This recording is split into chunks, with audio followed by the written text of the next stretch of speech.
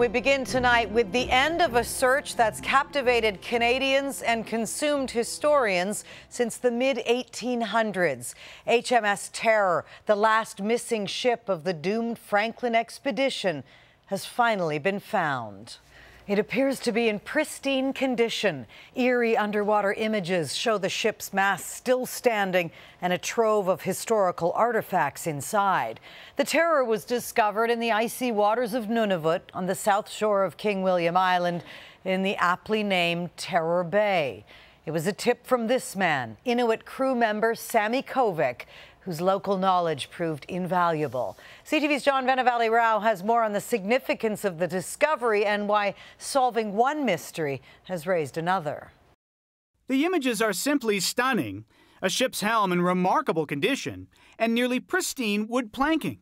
On the bow of what researchers are convinced is the long-lost HMS Terror, the big missing piece in the puzzle of the Franklin expedition. I'm on the fly bridge of the research vessel Martin Bergman. Adrian Chimnowski is with a privately funded group, the Arctic Research Foundation.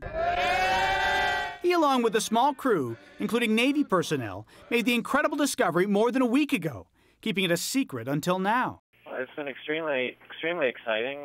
We are giving a lot of high fives. We have moments of tears in our eyes. The Terror was one of Sir John Franklin's two ships that vanished back in 1845 during his famed attempt to find the Northwest Passage. 2 years ago, the larger ship, HMS Erebus, was discovered.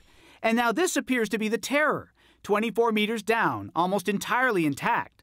Wine bottles and plates spotted inside.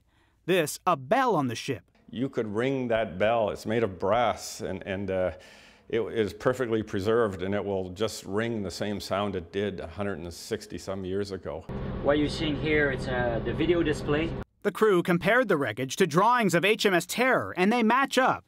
It was found about 90 kilometers south of where searchers thought they'd find the wreck, raising doubt about the original theory that Franklin's ships got stuck in the ice and that his crew abandoned them, never to return. That begs a question as to whether the ships both were remanned and were actually sailed in some way or piloted further to the south. This group happened upon the site because of one crew member in particular, local Inuit resident Sami Kovic, who was fishing 7 years ago when he noticed a curious piece of wood. As I was getting off the snowmobile, I looked at my left and there was something weird sticking out of the ocean on ice.